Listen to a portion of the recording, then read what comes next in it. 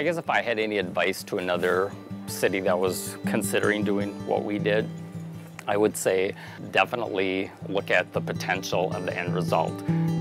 The dynamics of shopping have changed. If you don't improve, if you don't change, if you don't grow, if you don't get better, business stalls, people quit coming, becomes less interesting.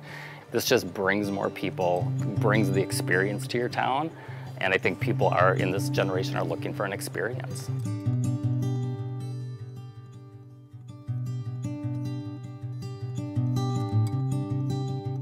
You know, the real fortunate part was all the people that got on board. At WSN, we were fortunate enough to be involved from the very beginning. The project started about 4 years before construction, in 2010. When we started the business, we had probably 15 choices of where we could locate our business. Lots of empty buildings. The potential that this could be a really, really great location. And as it's turned out after the complete streets, was a good move. Like many of the construction projects that happen in Minnesota, we have just a short amount of time to get road construction projects done. And of course, that coincided exactly with our heaviest season of tourism. Tourist season obviously is where we thrive and grow, and that was the biggest concern. So there was a lot of worry about that. You know, how are we going to do this? How are we going to attract people to still come down here, even though we're kind of in what looks to be total chaos? MnDOT initially planned this to be a mill and overlay project, where they were going to come in and mill 3 or 4 inches of asphalt and just fill it back again. So you get a nice smooth riding surface, but that's all you'd get. But the reality was businesses were having a hard time with sewer and water lines breaking. We had abandoned steam lines that were in here.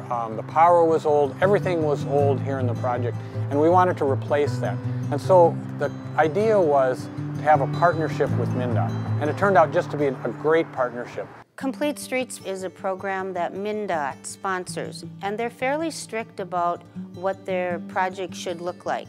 So instead of just focusing on trucks and cars, Complete Streets project also looks at all the other modes of transportation. Kind of like building a house. You know, would you build your own house and then not put in trees or shrubs or shutters or flowers on the front step? Of course not. This is a major project that's going to be very, very disruptive. There's no getting around that.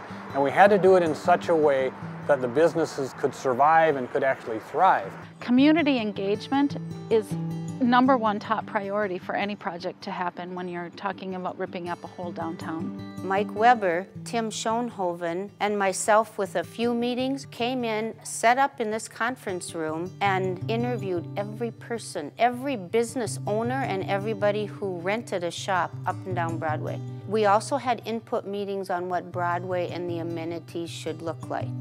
And they were conceptual meetings, and they said, how about this, how about this? Here's what it looks like. What do you think would make it better? How about lane configuration? How about parking? How does all this stuff come together? What do you think this should look like? Here's what the benches are going to look like. Here's what the bollards are going to look like. And those meetings really started everything that we did here. A lot of people came in and said, we don't want a bench there. We don't want a tree there. But when you heard them and then said, here's why and here's the plus of it, most of them went, oh, I never thought of that. We had a landscape architect firm on board. It was the Hoisington Coiler Group out of Minneapolis, and specifically Amy Bauer. And she came with all of her skills and took a look at all this job and incorporated the colored sidewalk and the way the pavers work, the way the planters work, the way the plants work and the streets and the trees. And there's so much little detail to it. And it was the coming together, the blending of it, that was really the trick. And that's really what Amy brought to it. I think she did a great job. Public perception was really the reason that the road committee started in the first place. We realized that it was very important for us to have this very positive view of what was going to happen. That's part of what made the project so successful was communication, communication, communication. 8 different partners surfaced to the top as primary partners within that group and would have a say. And when you get that whole group together talking, they have fantastic ideas. We wanted to make sure that because the downtown project would affect the Downtown Merchants Association the greatest, that they definitely were at the table and giving input the whole time through that process. Widseth did a great job of coming to the downtowners meetings, I think calming fears. We kept access to the businesses at all times. Even if it was temporary access, they always had it, but still it's disruptive when they're right in front of you. We phased this project from start to finish, actually went from north to south in 3 different phases. The general premise was phase 1 had to be done and open to traffic before you could go to phase 2. And so if you were a business, you knew that the maximum amount of time was going to be torn up right in front of you was going to be 6 weeks. The road crew became kind of a buffer. Tim and his crew would relay the construction detailed information back to us, but it was our job to then buffer it to the community so it was more in layman's terms for them to understand. I actually had copies of all the plans. I could show those to customers. They loved seeing them. They were very interested in what was going to happen. I taped a radio ad in many of the other businesses that just said, we're open, come down, we have back parking lots. We stayed positive about it, reinforcing that it wasn't hazardous. There's lots of ways to get to all of us. We're open for business like always. I wrote an article once a week in the newspaper called The Buzz on Broadway, talking about what's happening. The local radio station, the local newspaper, everybody got on board. And the more you get people on board, the better it is, obviously. 2 events that started during the construction that were really just a far-fetched dream at the time would be the downtown's party in the street. The other was to have an art and wine crawl so people could actually look at the construction right in front of them.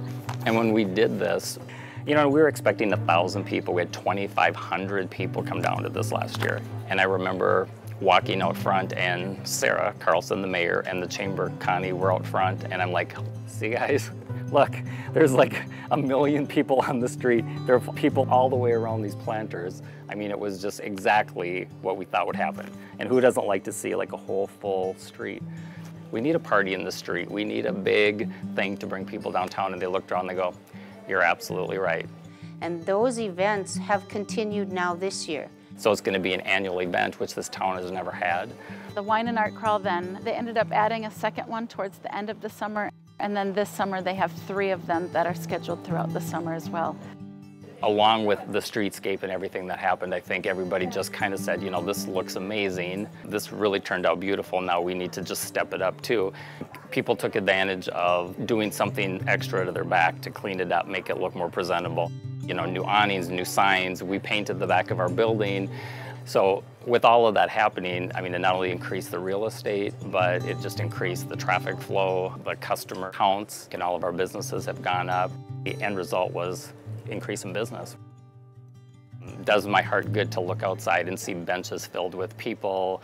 We want people to come down. We want them to sit at the tables. We want them to sit on the benches, have coffee, have wine, have lunch. And I think the Complete Streets really added to that whole experience.